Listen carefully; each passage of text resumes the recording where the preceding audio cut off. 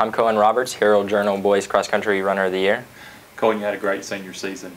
Won the eye-opener, won several important races along the way, qualified for Foot Locker Nationals, won the 4A state championship, won the team 4A state championship. How do you think your senior year played out?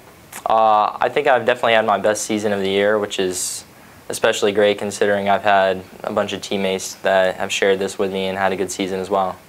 That support of your teammate is something that I noticed through the years. As soon as you get done, you try to cheer them on and kind of wave them toward the finish.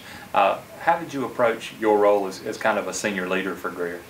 I mean, me and all the guys are really close. We hang out together at school every day. We practice together every day. So going into race days, I mean, we're a unit, a team, and we got to do our best together. So.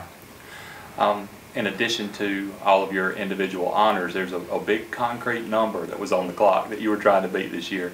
We talked very early about you wanting to break the 15-minute mark. You were able to do that. How much did the pursuit of that kind of drive your approach to the season?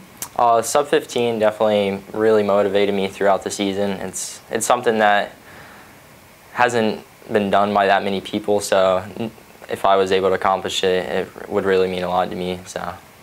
I know you run track for the Yellow Jackets as well, and you're committed to go to college. What's on the agenda for you here in the future?